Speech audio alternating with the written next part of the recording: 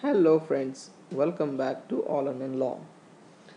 This is a medical video lecture, Microbiology.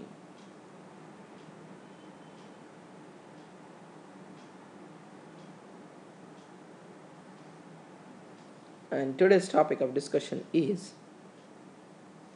very important bacteria, that's H. pylori. The H. Helicobacter pylori. So before starting a discussion, guys, please do not forget to subscribe to our channel and please thumb up our videos. So let's talk about the H. pylori. So before talking about H. pylori, I would like to brief you with the genus features of Helicobacter. Guys, tell me whether it's a gram positive or a gram negative. It's a gram negative. Okay.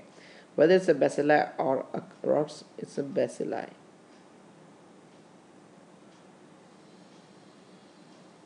Okay. They are spiral bacilli you can get with flagella. With flagella. Okay, guys. And the other important points about this Helicobacter, they are microaerophilic.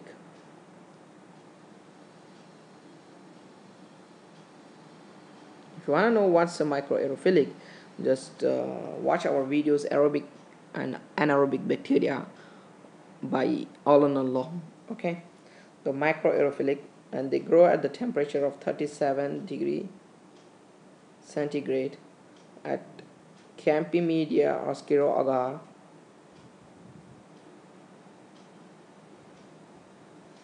and they are oxidase positive. Okay, so they are oxidase positive. And for if you want to consider Helicobacter pylori, it's a urease positive. Urease positive. Okay, right, guys. So these are the features of Helicobacter pylori. Okay, so you know very well this is a really very important urease positive. You should remember.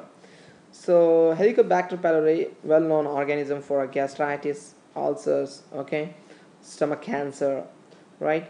So the pathogens, the reservoir, you know, humans, okay, transmission is by fecal-oral route or oro-oral route, okay. The pathogenesis,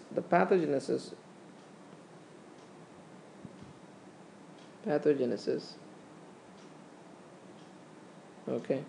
The pathogenesis, as they are motile, they produce one enzyme known as a mucinase, okay. So this mucinase, if this is the stomach, okay, if this is a mucinase and this is in the stomach, mucosa of stomach, it goes and penetrates this. It goes and penetrates and causes a damage to this what you call mucosal layer, and neutralizes the what you call acidity of acidic environment of the stomach and helps in the growth of the H. pylori. Okay, so this is one of the mechanism by producing mucinase, and as they are urease positive, as they are urease positive, the ammonium what you call cloud neutralizes the stomach acid over here, okay, allowing the survival in stomach, okay, allowing survival in a stomach acid during transit to bowel. So, okay, so this is how it acts. Okay, so there are two types of what are called cytotoxins it produces, type 1 and the type 2. Okay, you can remember just for a simple, type 1 and type 2.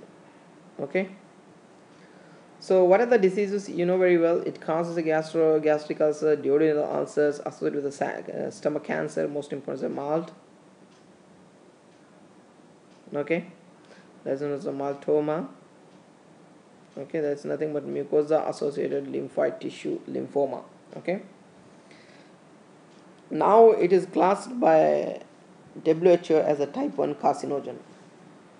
Okay, so now how would you diagnose this? How would you diagnose is by either you can take a culture or by breath test. Okay, breath test is by C urea solid or ammonium C carbon dioxide produced. Okay, so this is what it is done in the breath test. Regarding the in detail of this breath test, I will discuss in the later video. Okay, so regarding the treatment plan, we know that treatment, we combine the drug, we change the drug, and we give it for 10 to 14 days. That's a proton pump inhibitor. There's a omeprazole or pantoprazole plus amoxicillin as an antibiotic, and another antibiotic, clarithromycin. Okay, so guys, this is really very important. Thank you so much for watching this video. I'm sure this video is really very helpful for you. Thank you so much for watching this video. Take care.